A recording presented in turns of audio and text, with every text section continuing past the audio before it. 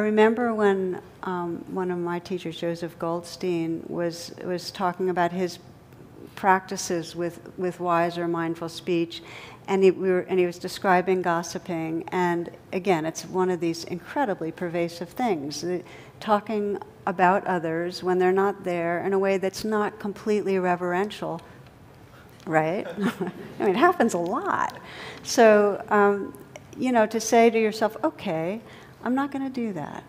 I'm not going to talk behind anybody's back in a way that I wouldn't speak right to their face. So that's what he committed to. And he said he had conversations with others, had a lot of silence, with a lot of quietness, So what makes it so hard to give up? And part of it, as I mentioned, is that there's some pleasure, some sense of boosting and inflating, filling out of the who we are when the other is slightly less. It makes, there's a putting us up, putting other down.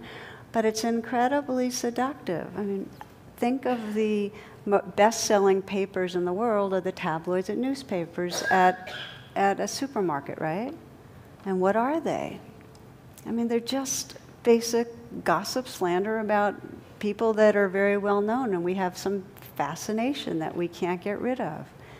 So we get interested and we get entertained, and this mind is restless, and we find with others that sometimes it's the easiest pathway with people that are our friends or partners or whatever to entertain ourselves and boost ourselves by talking in a slightly disparaging way or a very disparaging way about others. And it causes suffering. And just to say that slander doesn't always, it's not just what we say, it's also what we don't say. Because if we're with a group of people that are slandering or talking in a demeaning way about some other group, some other group in the population that's a minority, making jokes that are demeaning, and we don't in some way say anything, if we laugh along, if we act like we're part of it, we're part of it. So the suffering of it is that in any moment that we have any judgment and we speak out, that judgment actually makes it more full-blown about others, a negative aversive judgment. We are basically creating that armoring around our heart that pushes others away. We're distancing from others, and we're creating a self that is in some way an aversive self. That is our spacesuit identity. One friend, and by the way, it doesn't matter whether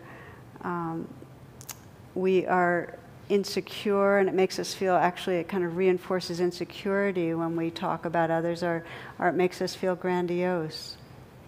One friend described he and his co-workers would go to a bar after hours and talk about their boss, who they kind of collectively disliked. And he was a very controlling guy or whatever.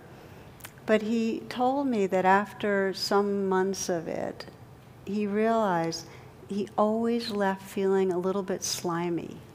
He said, do you know what I mean? That word was the best, and I thought it was such a right word, that you just don't quite like yourself. You can feel that it's a little bit slimy to be talking about others, and that when we start committing ourselves to mindful speech, you start becoming even more sensitive to it feeling like a contraction in your own heart when you speak about another in a way that's so far from reverential.